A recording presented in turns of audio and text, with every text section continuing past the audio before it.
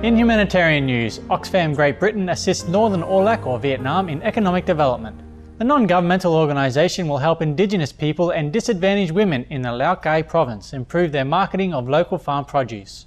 In addition, the project will support enhancing communication to promote the province's products. Our gratitude, Oxfam Great Britain. God bless your commitment to improving the future of many warm-hearted Aulacese people. May all be graced with sustainable and abundant livelihoods on a long-lasting planet.